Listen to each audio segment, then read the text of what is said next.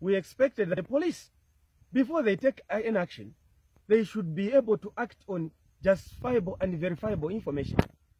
All our movements have been communicated to the police, and we got guarantee of them, assuring us of our safety.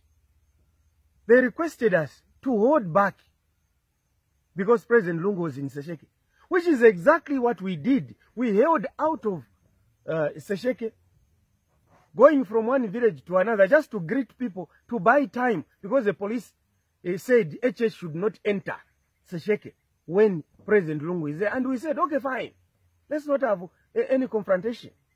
But we are now surprised that at the one village, police heavily armed began to unleash live ammunition, tear gas, begin to disperse people, beat people, injure people. And these are the same police officers we are communicating with. The high command of police here at Sesheke. That we are communicating every move we make, and we have assured them that if you have any concern with us, get in touch with us before you take any action, because we need to be acting based on truth. This is unacceptable. This is unprofessional. The police inspector general should quickly move in and liaise with his command here on the ground